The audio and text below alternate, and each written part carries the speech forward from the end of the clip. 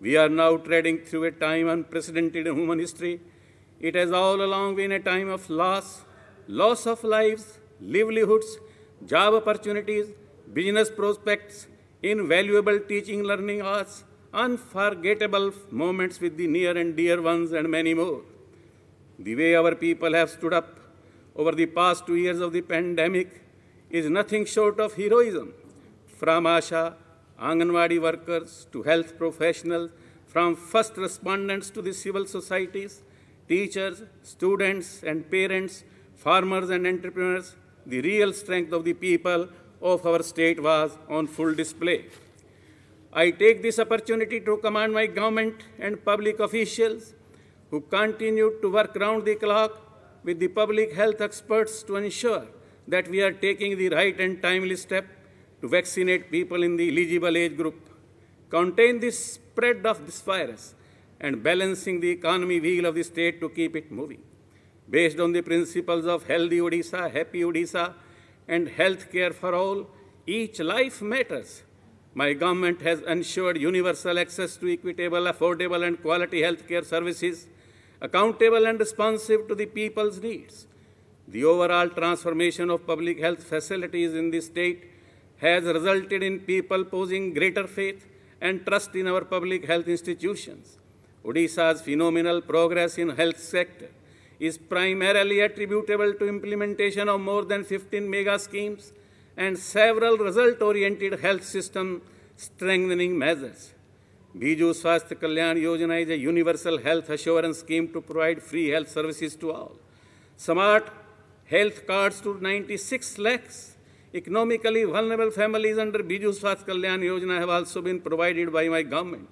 This is one of its kind and first such initiative across the country in technology-driven delivery of public health care services, which ensures cashless treatment of Rs 5 lakh for all members and Rs 10 lakhs to the women members of a family for treatment of critical ailments in identified private hospitals inside and outside the state. My government has approved the Postgraduate Institute of Medical Science and Research at Capital Hospital in Bhubaneswar, which will improve tertiary health services and medical examination. Further, the construction work of 2 new medical colleges at Keonjhar and Sundargarh with 100 intake capacity of MBBS students is under process.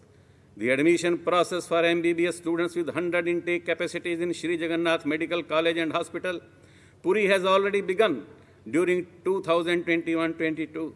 My government has identified 150 Ayush dispensaries and 5,028 urban and rural primary health centers and sub-centers for upgradation as Ayush health and wellness centers across the state.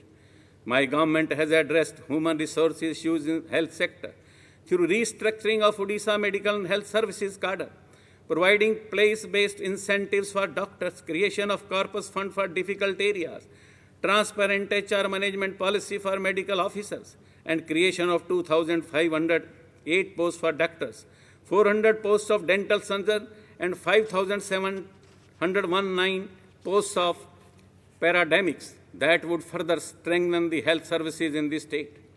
We have been continuously monitoring patients' feedback through Mo Sarkar initiatives, strengthening ancillary services under Nirmal scheme, with investment of about Rs 2,000 crores over a period of 5 years, formulating healthcare investment promotion policy and increasing public health spending, which now stands at around 2% of the gross state domestic product during the year 2021-22.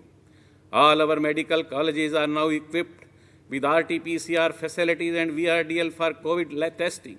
And to tackle any future public health emergency, COVID-19 vaccination drive has been successfully undertaken in the state with administration of more than 5 crore doses.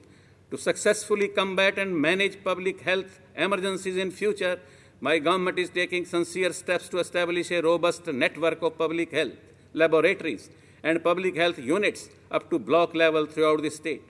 My government's continued thrust on capital outlay and infrastructure in the state budget has enhanced productive capacity of our economy in the 2021-22 budget estimates. Rupees 25,788 crores of capital outlay has been provided, which is 4% of GSDP. This higher capital outlay, with its multiple effect, would help in rapid and strong growth rebound and in recovering the state economy. During the current financial year, 171 bridge projects have been completed, 815 kilometers of road have been improved, and 868 kilometers of rural roads have been completed by incurring expenditure of Rs 2,807 crores under different schemes by December 2021.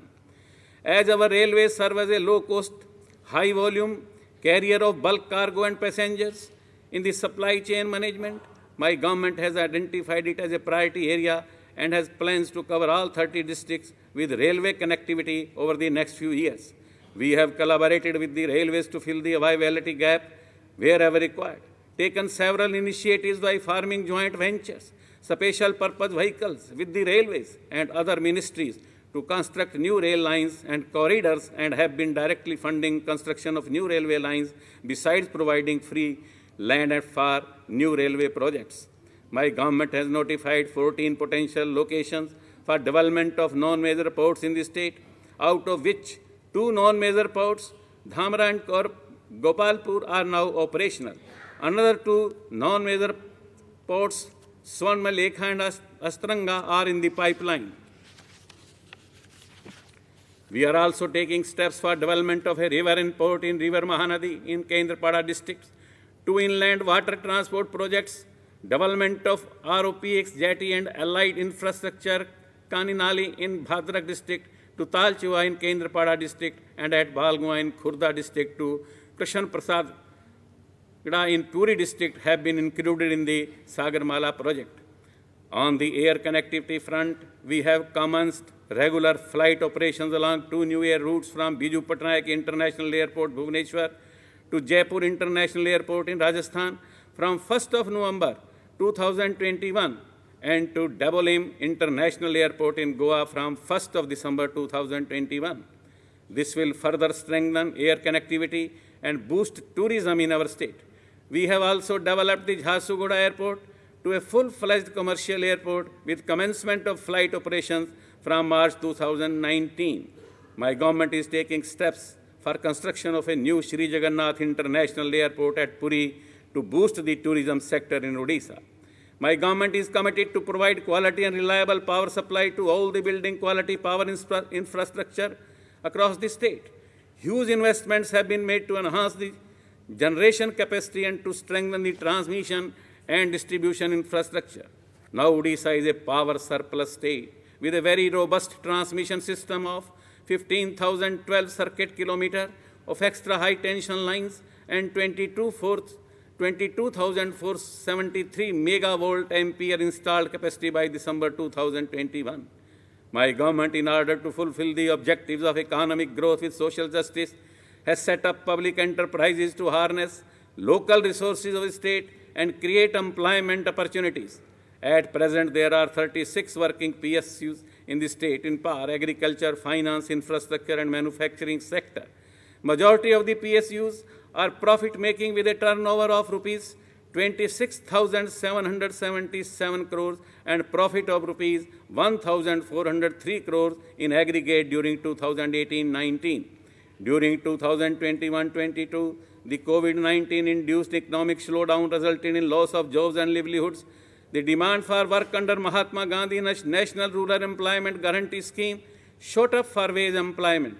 Around 21 crore person-days wage employment were generated against the target of 20 crores.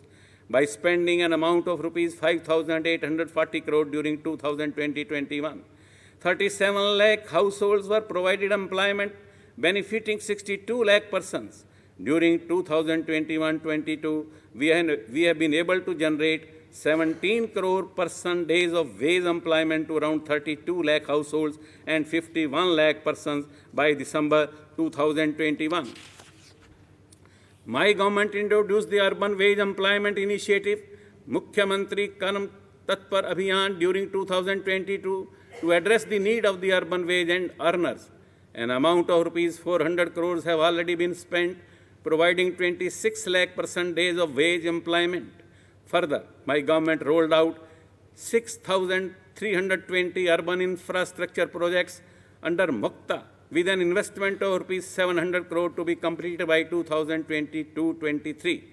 Our state has received the 5th Ganjo Award in recognition of innovation in improving social, economical, environmental sustainability in cities and regions through its urban wage employment initiative Mukta.